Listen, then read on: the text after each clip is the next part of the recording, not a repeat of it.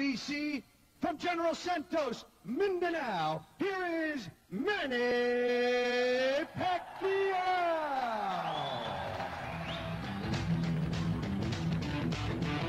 Once again, ladies and gentlemen, it's for the WBC International Junior Feather Champion. Here's your referee, Carlos Padilla. Pacquiao, again, you're going to fight for 12 rounds. You already given instructions in your respected dressing room. Any question? Catch it up. Back to the court. All right, very authoritative as usual. Carlos Sonny Padilla. Yan po ang kilalang international referee na Pilipino. Alam niyo naman, mga Padilla brothers, no? Kasama yung kapatid niya, si Jose Padilla Jr., yung si Pepe Padilla. Kilalang sa showbiz at sa larangan ng boxing. Pero ito, si Manny Pacquiao. Ito po ang tinitignan ng bayang Pilipino na siya po magtatanghal ng watawat ng Pilipinas. Dito na naman sa larangan ng boxing ang kalaban, Nedal Hussein ng Australia. Partner, big match and height advantage in the favor of Nedal Hussein. Ang kanyang wingspan is 68 inches. Ang wingspan ni Manny Pacquiao, less than 66 inches. Pacquiao now trying to move inside. Sa katawan, tumakatawa ito si Manny Pacquiao. Hindi pa gumaganto ito si Nedal Hussein. And the crowd is in an uproar. Hussein. Nabubukas naman ang depensa ni Manny Pacquiao. Tinitira niya sa pagkiliran. Ito naman si Hussein. Paisa-isa eh. Yung nakatuloy ko si Nedal Hussein. Parang nabubulat. Okay, naririnig natin ang tinig ni Carlos Sonny Padilla. Ito na. Okay, yan na. Pinakatake naman naman si Nedal Hussein ng Australia. Nga, kanya naman kung talo ito, 19-0 ang kanyang record. Partner, ang babatayin natin dito kay Nedal Hussein, ang kanyang uppercut. He likes to lead off with a uppercut followed by a dizzying left shot. So it's good. That's good. Manny Pacquiao running left in the face by Manny Pacquiao. And right by Pacquiao. And left. Medyo mabagal yan ang reaction ito si Nedal Hussein. Alam mo, very impressive yung trainer nito si Nedal Hussein. Pinabanggit mo nga kanina dito, si Jeff Penick. Kilalang boksingero. Right by Hussein with the face of Manny Pacquiao. Ang bigat din ang mga suntok ni Nedal Hussein. And you notice he always likes to put combinations together. Ito si Manny Pacquiao. Looking upstairs, looking downstairs. Nag-uusap yung mga suntok ngayon ni Manny Pacquiao. Kaya nakakabibig itong si Hussein. Ayan. Pinipapak na Manny Pacquiao. Ang mukha. Yun ang si Nedal Hussein. Ito pa sa round number 1.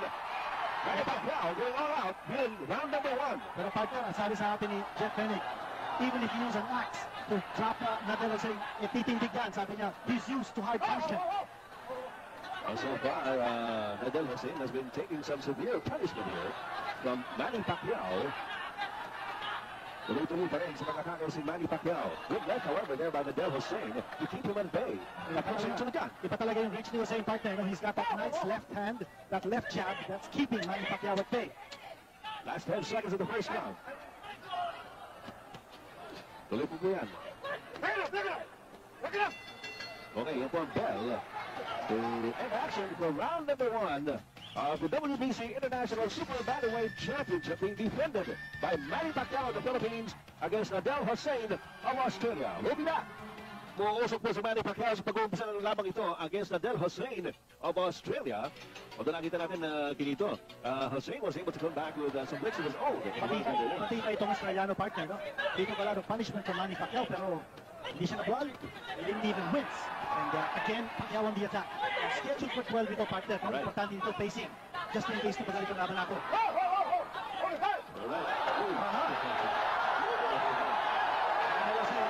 Given a warning by referee Carlos Padilla. Okay na! Alright, Carlos Padilla, the third man in the ring, warning Nedal saying, you can't do that. Not under my watch. Sumunod po after the break, during the break actually. Ano ba, partner, napapansin natin dito, ito si Jose, bilang patibay, patindi din ang kanyang suntok. He's got power.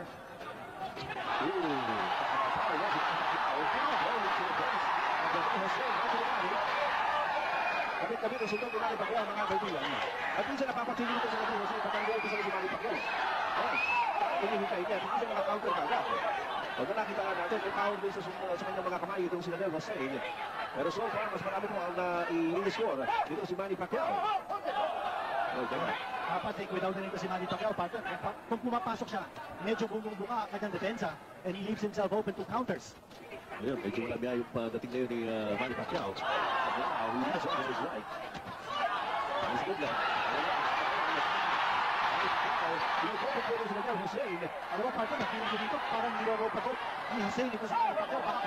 pinapagod lang niya. At alam naman natin ang strategy nila Hussein. Sabi nga niya sa Dario, sinabi ko sa ating Jeff Penick, Hussein intends to have this last and go the distance. Again, by Manny Pacquiao, right there by Hussein. Tama na magandang kanan niya si Hussein. Smack on the face of Manny Pacquiao. Alam mo, maraming ginagawa ito si Hussein na very unorthodox. Well, he keeps his hands very close to his body. Ito si Nedal Hussein. Now he goes on the attack against Manny Pacquiao. Alam mo, Patrick, mukha yata nasaktan si Manny. Kanina doon sa kanilang palitan, you see him uncharacteristically moving around using lateral movement. Parang iniiwas dito si Manny Pacquiao, clearing his head.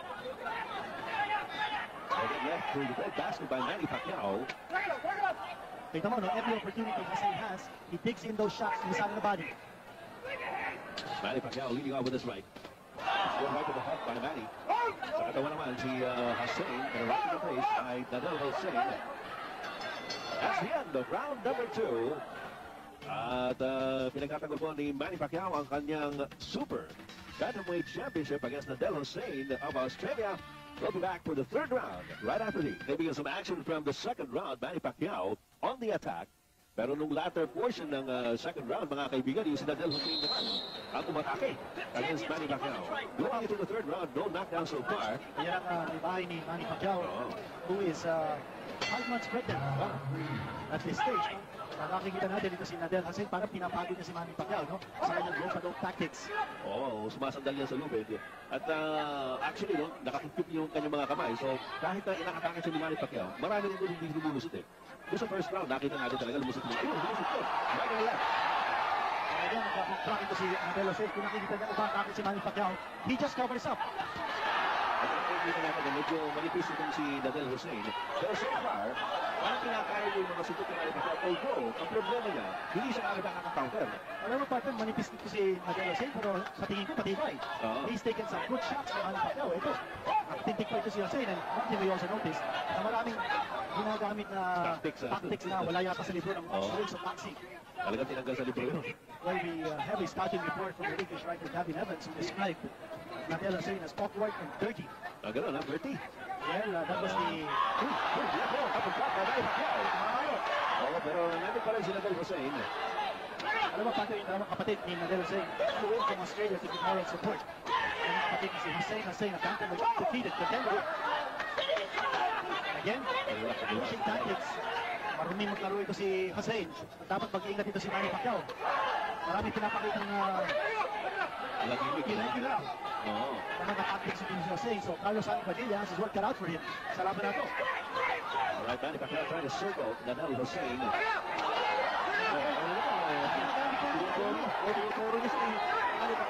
Ginagamit niya yung ulo. Ginagawa yung mic ni Carlos Padilla. I think, palagay ko, sinabi ni Carlos Padilla, tama na yung mga tactics na gano'n. Basta, nakal lang.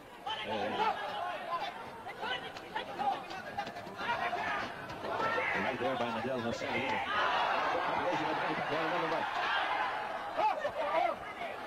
Round number 3 is scheduled for 12. Manny Pacquiao, the champion. Nedal Hussein of Australia, the challenger. Ang champion nitong Nedal Hussein, partner, patagalin itong laban na ito. Alam niya si Manny Pacquiao in his last 2 fights, nag-average na siya about 2.5 rounds each. Oo. Eh, tinatapos na agad ni Manny. Alam natin na gusto balik ni Manny yung kanyang corona, yung world crown niya sa WBC, yung regular ng WBC. Nawala sa kanya sa Thailand. Nawala sa kanya actually before he went up the ring. Oh, ang daming ginagawang tactics ito si Hussein, and sa Padilla should give him at least 1 warning. Kaya sila dinalapitan ni Padilla. Wala yata. Well, sabi mo nga, may mga dirty tactics ito ginagamit ito si Nedal Hussein. Ganun pa mga kaibigan, pagkatapos mo ng round number 3, we'll have the 4th round for you. It's just a short round number 4, mula po rito sa United Center, in Antiguo City. Ako, si Manny Pacquiao, umakasang sa Nedal Hussein. Referee is Carlos Padilla. Very tense. Tactics natin dito. Again, yung favorite tactic ni Hussein para twirls his opponent around so that he has an advantage.